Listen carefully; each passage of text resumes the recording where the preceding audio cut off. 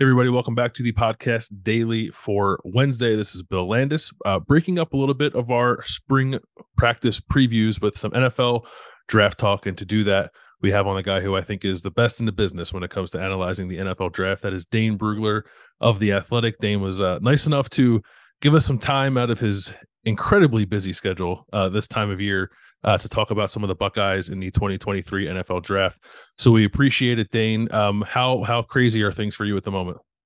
It's the lead up to the combine is always busy because you have so much work to do, trying to make sure that you've seen all these guys, you have a good idea of just what to expect for them at the combine. You know what their tape says, so you're ready to react to all the numbers that come in, that type of thing. So it's you're just trying to figure out this class, and there's a lot of players, a lot of good players, and Ohio State's well represented like they are every year. The Big Ten's pretty well represented.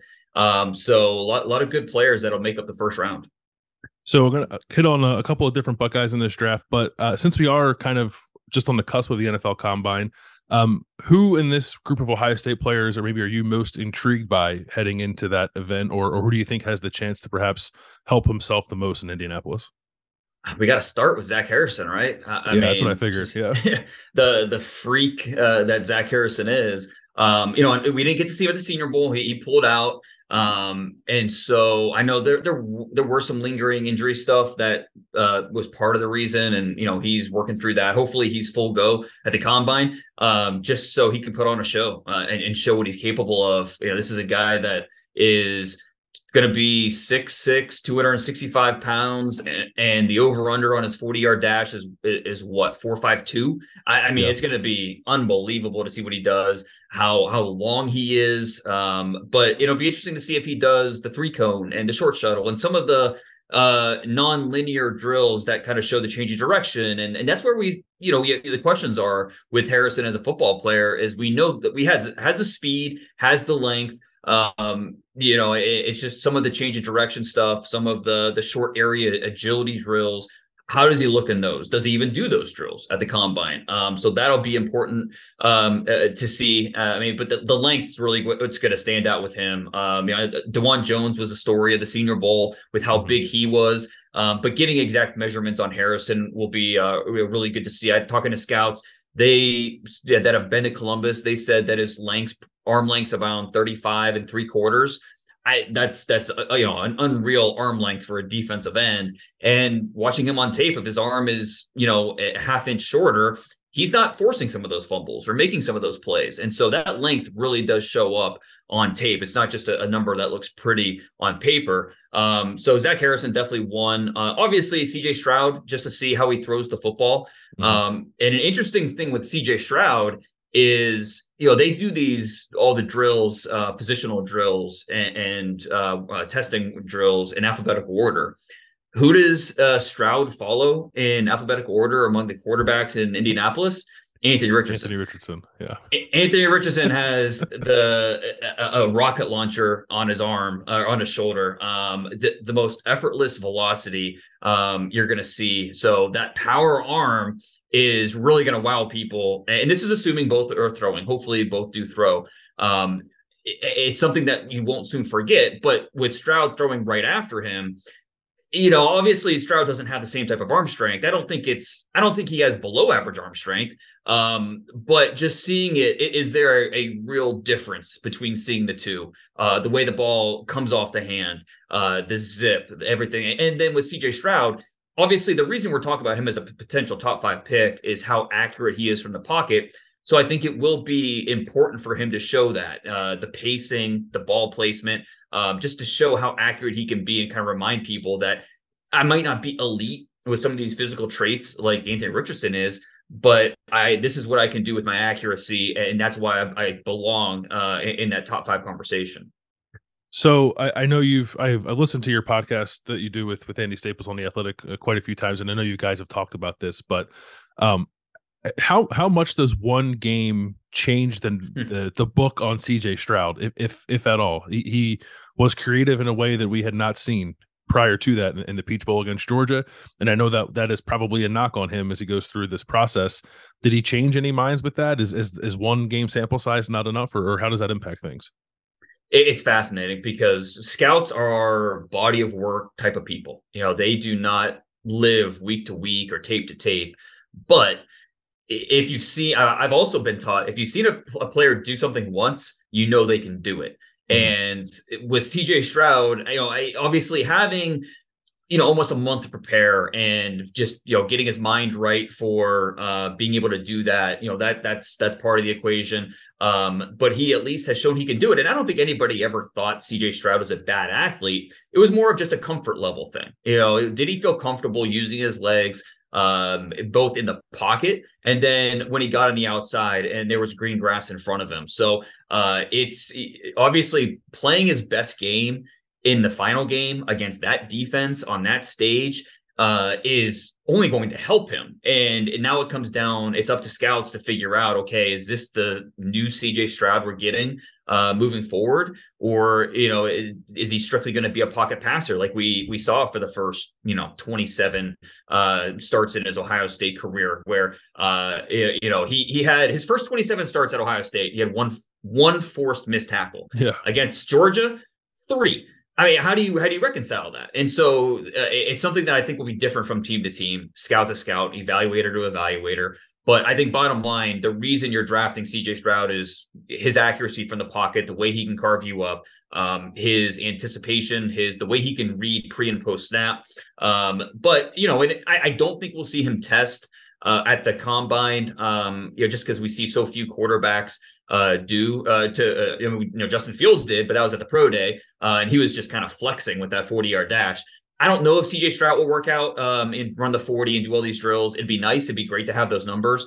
I think he could do some positive things, but I don't know if he will. A lot of quarterbacks choose to train just on throwing the football leading up to the combine, and that's fine. But that last game against Georgia really made evaluators think about, okay, this is what is his potential. I think that he's got a really solid floor as an NFL starter.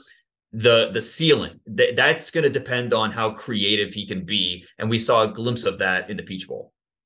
So as I've kind of digested all these things and looking at mock drafts and listening to you and other analysts talk, maybe I don't know if there's a consensus QB1, but perhaps the closest thing we have to that is Bryce Young.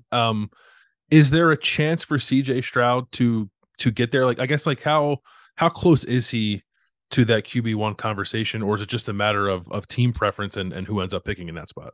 Yeah, 100%. I think it comes down to preference. I don't think this is like 2 years ago where it was Trevor Lawrence is 1, and then, okay, who's going to be 2? Is it Zach Wilson, Trey Lance, Justin Fields? This is a wide open. And I think if Bryce Young were 3 inches taller and his body was a little more filled out, I don't think it'd be a question. Bryce Young would be the top quarterback, pretty consensus that he'd go 1.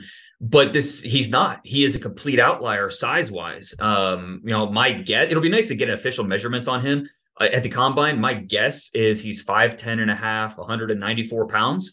And it's not just the height, it's the build. He doesn't have the frame to comfortably hold 210, 212 pounds. That's not how he's built. And so there's durability questions and things like that. Not every team is going to be comfortable drafting a complete outlier in the top 5 of the draft. Now, some teams will, and maybe the team that's picking whoever trades up to 1 with Chicago, or if Chicago stays put, Houston there at number 2. We don't. It's hard to say at this point, because we're dealing with a complete outlier here with Bryce Young and his size. But I don't think it's a stretch to say that a team would prefer CJ Stroud and what he's shown to this point. And then you throw in the ceilings of Will Levis and Anthony Richardson and what they could be 2-3 years from now. And I think it's a wide open class. You're going to get different orders from team, and maybe that 2018 class where we had Baker Mayfield and Sam Darnold and Josh Allen, that Lamar Jackson in that group. That was another quarterback group where it was different from team to team. If a different team has a number 1 overall pick, Josh Allen might have gone number 1, or Sam Darnold, and I think it'll be very similar with this group. So I don't know if Jaxon Smith-Njigba is going to Indianapolis. I don't know what he's going to do there, if anything. Yeah. I would imagine the hope and the anticipation is that he does some stuff. But I guess what I'm wondering with him is his presence there 100% about the medical evaluation and almost nothing about what he can do on the field, or is like how much are people going to be weighing both those things when he's there? I mean, hopefully it'd be nice if he works out. Hopefully he does. Hopefully he's able to. It's hard to say just when I don't. Is he even at 100% now? Did he feel 100% at some point in January? Has he had enough time to train and get where he wants to be? He might just wait and work out of the pro day, or he might pull a Drake London. Remember, Drake London last year was nursing an injury throughout the pre-draft process. He finally had his workout in almost mid-April and just did positional stuff. Chose not to run a 40, do any testing, and just go with his positional stuff. And he was still the first receiver drafted, top 10 overall. So could we see Smith-Njigba go that route where instead of putting a 4.53 out there in a 40-yard dash, he says, I'm just going to run my positional stuff and you guys know what type of route runner I am. And that should be enough. But obviously the medicals will be huge. That's the reason the combine exists. It's not the 40-yard dash. It's not any of these testing numbers. It's the medicals. And it's a central location for all these players to come to Indianapolis. There'll be, hundreds of MRIs done, blood work. I mean, everything. It's really, really intensive to get these medicals done. But it's important to understand where these players are. And for a guy like Smith-Njigba who missed most of the year, to understand where he is physically. And a lot of teams will have their own grading system. For some teams, it's 1 through 5. If you have a 1, that means that the doctor said, clean bill of health with no worries about you. If you're at a 3, that's when teams start to worry about it a little bit. And different teams have different appetites for risk. And that could play a factor. So, I'm saying all this just in general terms because I have no idea Jaxon Smith-Njigba where he is health-wise, but hopefully the combine will give us more answers. 2 more guys I want to ask you about. The first is Luke Whippler, and his decision to come out, I think, surprised a lot of people here in Columbus. I know it surprised me. Yeah. When you assess the season that Luke had, which I thought was very good, and also where he fits like in this center class, were you surprised that he came out, or did it make more sense to you as someone who looks at it from the draft angle? I was surprised just because I wasn't blown away by his film. I think it was fine. It was solid. But it wasn't a type of film that says, okay, yeah, this guy needs to go. Like he's going to be a high pick. He's going to be someone that NFL scouts are really excited about. I didn't see that type of film, and the feedback I've gotten from teams is pretty similar. I think he's right now kind of viewed as, and obviously I don't talk to all 32 teams. I don't know how every single team feels, but just getting a general thought from the teams I do talk to, it's, an early day 3 pick, 4th, 5th round. How he works out will play a part in that. I think he's a pretty decent athlete that should show up. He's considered a pretty smart guy. The interviews should go pretty well.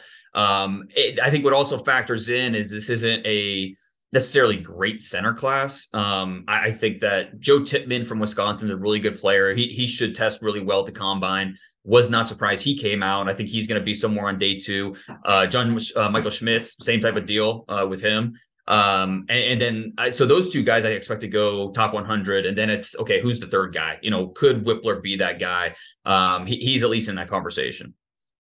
And we know that Ohio State is most likely going to have 1 first-round offensive tackle with Paris Johnson. What do you think the chances are that they end up having 2 first-round offensive tackles? Can DeJuan Jones rise to that level? Yeah, the combine's going to be big for him to see how he does with some of these drills. Obviously, impressed a lot of people at the Senior Bowl in his one day. I was disappointed that we couldn't see him the rest of the week because I thought he wasn't really tested on that first practice. You watch the one-on-ones. Everyone was trying to split him down the middle. I mean, he's just going to snatch you and bury you at that point. Yeah. You're not really, attacking him in the right way. I thought Wednesday's practice, Thursday practice, when Isaiah Foskey and these pass rushers maybe mixed it up a little bit, attacked his inside move, attacked him more around the corner, we were going to get a better idea. But unfortunately, DeJuan Jones had to pull out. So seeing him at the combine, seeing some of the positional drills, obviously a guy that size is not going to work out really, really well. It's just make sure he doesn't have an Orlando Brown type of stinker of a combine performance, which obviously put an anchor on Orlando Brown's draft stock back a couple of years ago. But it's turned out okay for Brown. He's a starting left tackle for Super Bowl champs. But with Dwan Jones, I really impressed with him throughout the season. The way how controlled he got. You saw a guy that I thought showed a lot more buy-in. You look into his background and you say, okay, this is a basketball first athlete most of his life. It just, everything has been creeping up in terms of his development, and just the amount of buy-in he showed this year. The combine might not be an opportunity for him to really show what he could do, or really actuate his strengths.